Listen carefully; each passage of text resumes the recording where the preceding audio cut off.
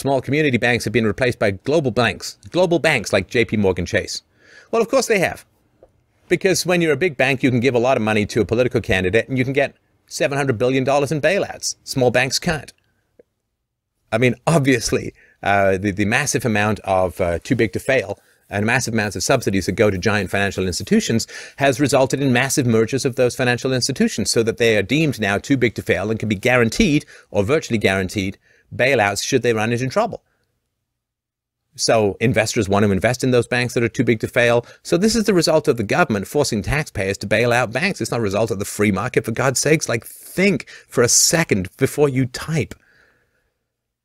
Small farmers have been replaced by the likes of Archer Daniels Midland. Of course, because the vast majority of government subsidies for farms go to the larger corporations.